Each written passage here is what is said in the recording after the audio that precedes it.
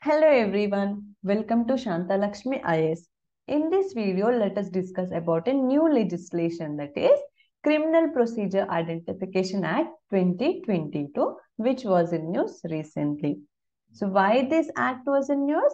Because recently this Criminal Procedure Identification Bill has become an act. That means it was passed by both the houses of the parliament, and the president has given assent to this bill. So now the Criminal Procedure Identification Act has come into force, and this particular act replaces the colonial era Identification of Prisoners Act 1920. So that's why this Criminal Procedure Identification Act 2022 is in news. And so before we go into the discussion of this Criminal Procedure Identification Act, what are its features, what's the need of this such act? Now let us see what is the use of identification details in the criminal trials. So what's the use of this identification details in criminal trials?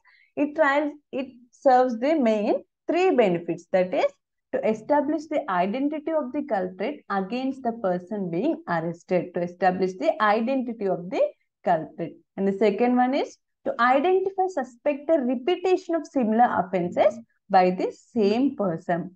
And the third one is to establish a previous conviction. So the identification details of criminal trials serve the three main purposes. What are those? It serves to establish the identity of the culprit, and also to identify suspected repetition of similar offences if done by the same person, and also to establish a previous conviction. So these are the benefits of identification details in criminal trials. Now, so what was the previous colonial era law, that is Identification of Prisoners Act 1920? Here, even though the police have the powers of arrest, mere arrest does not give them the right to search a person. The police has the powers of arrest, but mere arrest does not give them the right to search a person. And the police required to search a person, the police requires the legal sanction to search the person and collect the evidence. And this legal sanction balances the right of individual as well as the collective interest of the society. So to balance the right of the individual and the collective interest of society, the legal sanction is required for the police to search a person and collect evidence. And in this context, the Identification of Prisoners Act 1920 became a necessity when the recording of newer forms of evidence such as fingerprints, footprints, and measurements started becoming more accurate and reliable. And there were increasing instance of prisoners refusing to allow their fingerprints or photographs to be recorded. Although there are laws to gain the evidence such as fingerprints, footprints, and measurements, but however, the prisoners are refusing to allow their fingerprints or photographs to be recorded. So in this context, to prevent such refusals in the future and to place the taking of measurements, etc., which is a normal instant of police work, it was considered necessary to enact the Identification of Prisoners Act 1920. So that's why, to prevent the refusal of giving the recordings, fingerprints or photo recordings of the criminals, the Identification of Prisoners Act 1920 was enacted. And now this particular Criminal Procedure Identification Act has been replaced this Identification of Prisoners Act 1920, right? Why? What's the need to replace the act and to enact a new law? That is, the new measurement techniques being introduced in advanced countries are giving reliable and credible results. So in many other advanced countries, the new measurement techniques are being used in criminal trials, which are giving credible and reliable results. So in order to cope up with the international and international measurements, there is a need for this Criminal Procedure Identification Act 2022. And in India, in 1980, the Law Commission of India has also noted the need to revise the Act to bring in line with the modern trends in criminal investigation. So in India, the Law Commission, 87th Law Commission has also suggested to bring the law. And in 2003, the Malamat Committee recommended amending the Act, that is what the Act, Identification of Prisoners Act 1920, to empower the magistrate to authorize the collection of data such as blood samples for DNA, hair, saliva and semen, etc. So, what's the need? To stand in line with the advanced countries, international countries. And in 1980, the Law Commission has also recommended, and in 2003, the Malamat Committee has also recommended to enact the law, giving the more powers to magistrate to authorize the collection of details of criminals. Moving forward, and now what is this Criminal Procedure Identification Act 2022? And what's the objective of this act? Its main objective is to expand the scope and ambit of the measurements that are going to be collected, which can be taken under the provisions of law, which will help in unique identification of a person involved in any crime, and also this will assist the investigation agencies in solving the criminal case very efficiently. So what's the objective? To expand the scope and ambit of the measurements in order to help in unique identification of a person involved in any crime, and also in assisting the investigation agencies in solving any criminal case very efficiently and expeditiously. So this is the objective, main purpose of this Criminal Procedure Identification Act 2022. And now see some of its key features of this act. So first one is, the act expands the type of data that may be collected and expands the persons from whom such data may be collected, and also the authority that may authorize such collection. So this Criminal Procedure Identification Act expands the type of data along with the persons from whom such data may be collected and the authority which may authorize such collection. And second feature is that the retention of details. This particular act requires the details collected to be retained in digital or electronic form for 75 years. See the number here?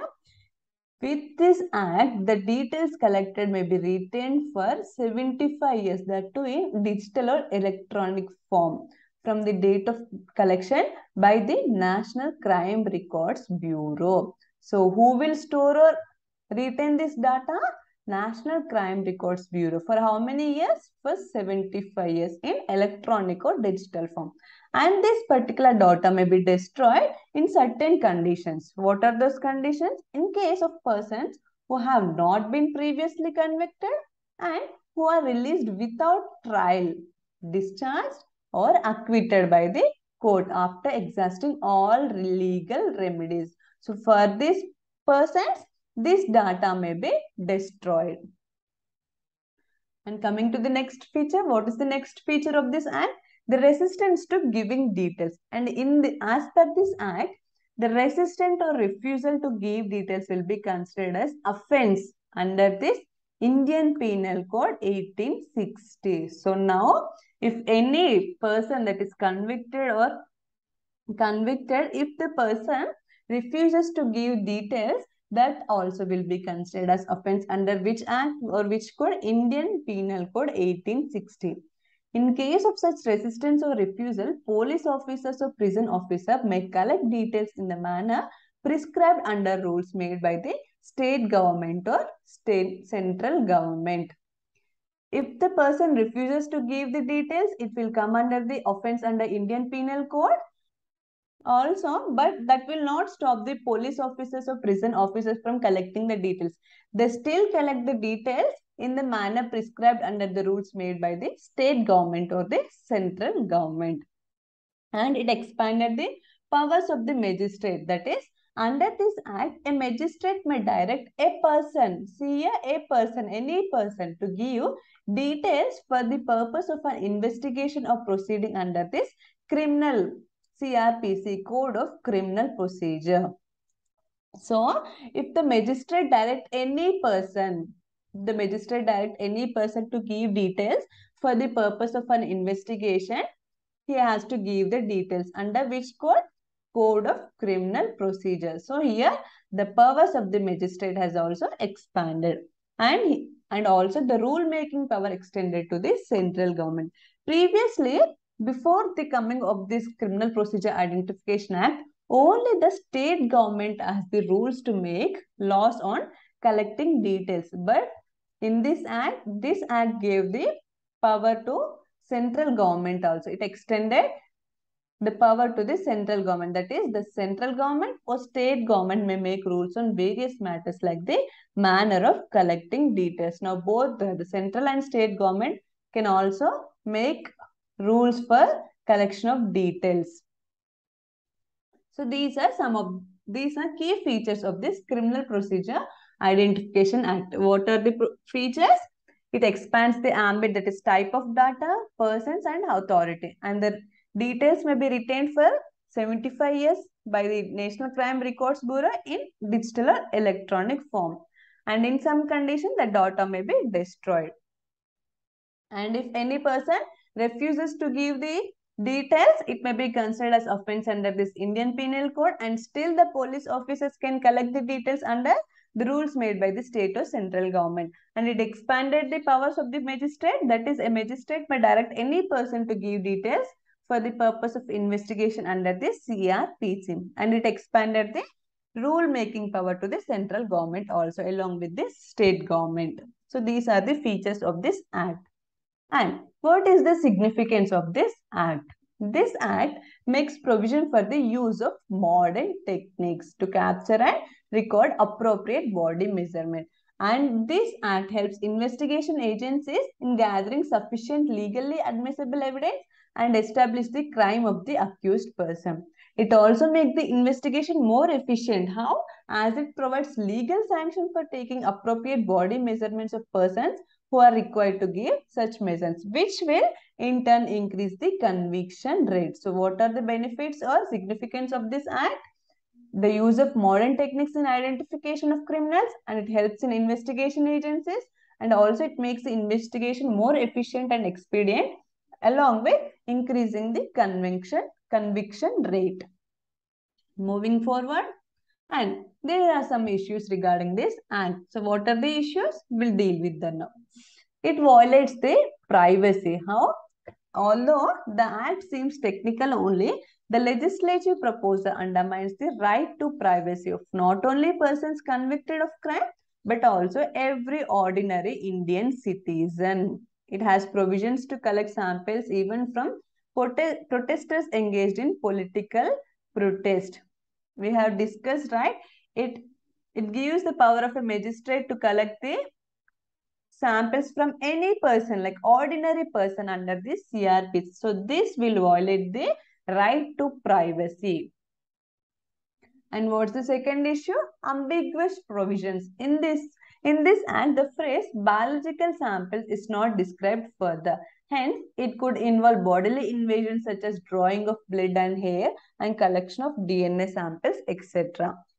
And the third issue is that violation of Article 20. How? This act enables coercive drawing of samples and possibly involves the violation of Article 20 Clause 3, that is, which protects the right against self-incrimination. And the issue is regarding to the handling the data, that is, the records will be preserved for 75 years, right? And here the other concerns include the means by which the data collected will be preserved, shared, disseminated and destroyed. So the data will be preserved for 75 years, and the issue you rise with here is that how the data is used, preserved, shared or disseminated. So these are some issues regarding this Criminal Procedure Identification Act 2022. What are the issues? Violation of privacy, that is right to privacy. It is a fundamental right. And ambiguous provisions, violation of Article 20, it is also a fundamental right. And the concern regarding the handling of data which was collected. And now, let us see the differences between both, that is Identification of Prisoners Act and the Criminal Procedure Identification Act. How this act is different from this previous act? Regarding the provision, that is persons whose measurements can be taken. In this Identification of Prisoners Act, the person should be convicted of an offence punishable with rigorous imprisonment of 1 year or upwards. So if the person is convicted of punishable offence with a rigorous imprisonment of 1 year or upwards, then only the measurements will be taken in this Identification of Prisoners Act. But in this act, in this new law, if convicted of an offence punishable under any law, if a person is convicted of an offence punishable under any law, then those persons' details will be collected. And the person should be arrested for an offence punishable with rigorous imprisonment of 1 year or upwards. If arrested for an offence punishable under any law, or if detained under detention laws, if any person is detained under this preventive detention law, then also that person's measurements is collected under this Criminal Procedure Identification Act. And in this, according to this Identification of Prisoners Act, if it is directed by the magistrate for measurements to be taken for the purpose of investigation of proceedings under the CRPC, provided the person has been arrested in connection with such investigation previously. So in this Identification of Prisoners Act, the magistrate can direct the person who has been arrested in connection with such investigation previously to take the collection. But in this Criminal Procedure Identification Act, if it is directed by the magistrate for measurements to be taken for the purpose of investigation of proceedings under the CRPC or any other law in force, and there is no requirement for the person to have been arrested in connection with such proceedings previously. So in this act, previously, the magistrate will direct the person to collect the samples from whom, if the person has been arrested in connection with such investigation previously. But in this act, there is no requirement that the person have been arrested. The magistrate can order the investigation officers to collect the samples from any ordinary citizen. And in this, according to this Identification of Prisoners Act, the order to give security for his good behavior under this CRPC. So it is also same in this Criminal Procedure Identification Act. And what measurements that can be taken according to this Identification of Prisoners Act? Finger impressions, foot impression, measurements, and photograph. These four are only collected from the persons according to this previous act, that is Identification of Prisoners Act. But according to this new act, there are more measurements. That is, it expanded the ambit of the measurements, that is finger impression, palm print impression, footprint impressions, photograph, iris and retina scan, physical, biological and their analysis, behavioral attributes including signatures and handwriting or any other examination referred to in section 53A of Code of Criminal Procedures 1973. So in this Criminal Procedure Identification Act, it expanded the measurements that have to be collected during the criminal investigation. And regarding the destruction of measurements, according to this Identification of Prisoners Act, in case of acquittal, discharge or release, if not previously convicted of any offence punishable with rigorous imprisonment of 1 year or upwards, then that the records may be destroyed. But in this case, in case of acquittal, discharge or release, if not previously convicted of any offence punishable with rigorous imprisonment for any term, and for convicts, the records are to be destroyed from 75 years of collection. So in this, according to this Criminal Procedure Identification Act, for the convicts, the data has to be retained for 75 years. Then only after the 75 years only, the data may be destructed. So with this, we'll end this session here. If you like, please like and share. Thank you.